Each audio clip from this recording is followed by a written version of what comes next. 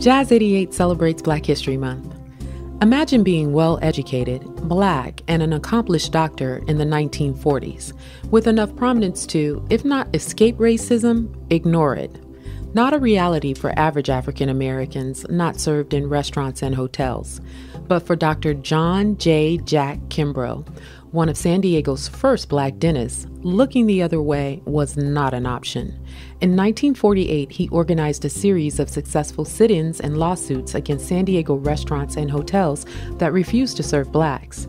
In the summer of 1953, he helped found the San Diego branch of the Urban League and became its first president.